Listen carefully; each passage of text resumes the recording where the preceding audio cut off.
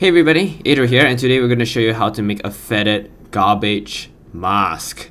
So this is a non-feathered garbage mask, and you can tell here, the edges are jagged, really nasty, not very nice looking.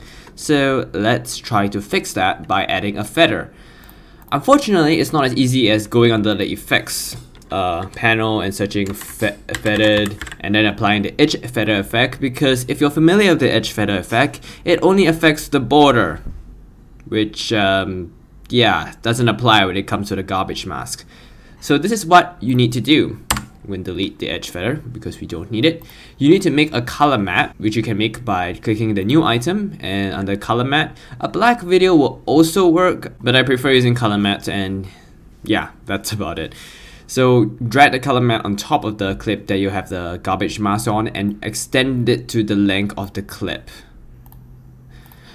Now, go under the effects controls of your garbage mask clip and copy and paste the garbage matte onto the color matte. So you can copy and paste by clicking the effect here, hitting Ctrl C or Command C if you're on a Mac, then clicking the color matte and then just clicking Ctrl V.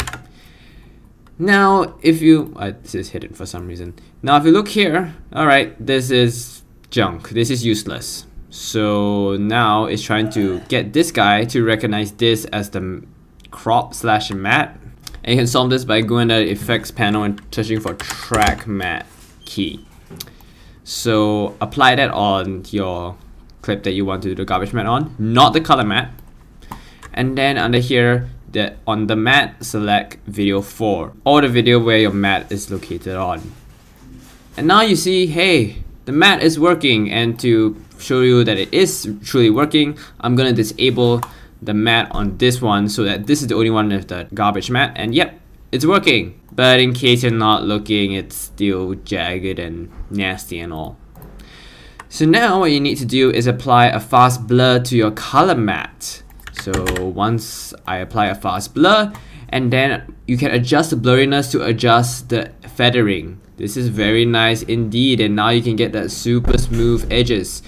Now let's zoom in. And yeah, that seems about right for me. I'm happy with that. That seems smooth enough for me. And you can adjust the amount of edge featheriness you want, I guess, by using the blurriness effect. And yeah, it's pretty simple. Of course, you can do this quicker and probably easier in After Effects, but if you want to do something quick and dirty in Premiere Pro, this is how you do it. Thank you guys so much for watching, and I hope you enjoyed this little video.